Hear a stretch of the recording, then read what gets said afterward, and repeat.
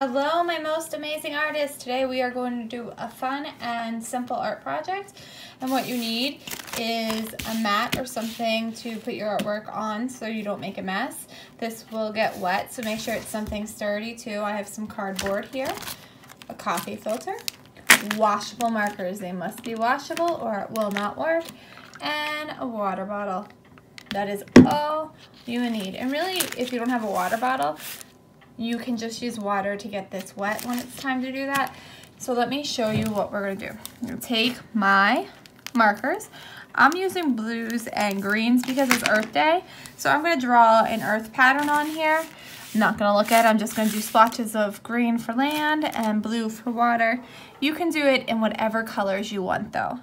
Don't worry about coloring it too nicely because it is going to blur when we put the water onto it. So I'm just drawing, like I said, random shapes for my land.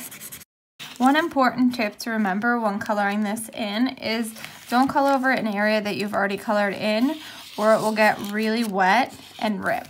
Also, don't worry about filling in all the spaces. So if you have some little white spaces showing, that's okay.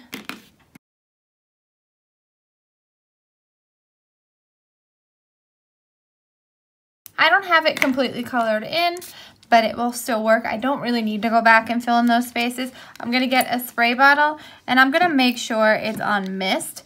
If you don't have a spray bottle, like I said, you could just run this underwater. You're just gonna have to be careful that you don't get your hands all dirty.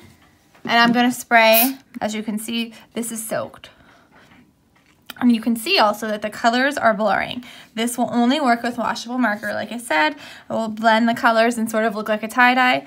Leave it here until it's completely dry and then you can pull it off and you can draw more designs on it if you want with permanent or washable marker.